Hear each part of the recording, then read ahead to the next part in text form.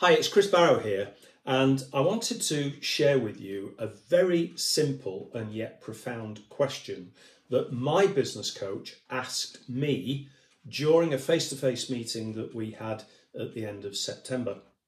And the question was this: are you match fit for 2022? Took me by surprise, because I suddenly realised actually that I was not match fit for 2022. And why not? In simple terms, because July, August and September, I've probably worked as hard as I have done at any time in the last 10 years. And I would suspect that you are probably the same.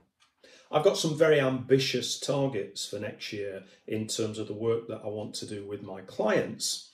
And so my business coach asked me a simple question, which is, when you run a marathon, you train for the marathon and you become match fit for the marathon by the time the event takes place. When you do one of your long distance cycling rides, John O'Groats to Land's End to John O'Groats, you train for the event and you get yourself match fit before you depart.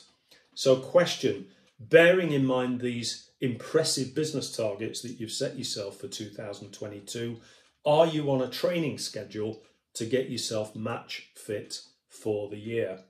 And I had to confess that the answer to that question was a resounding no.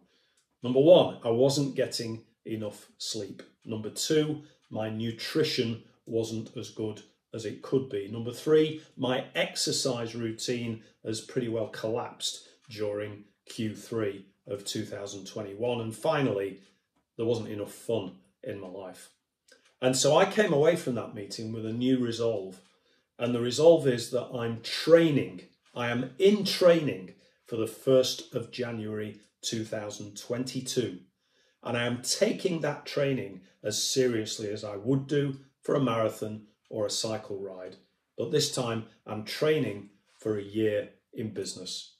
And I would recommend that you think about doing the same for yourself. And if I can help in any way, please let me know. Thanks for listening.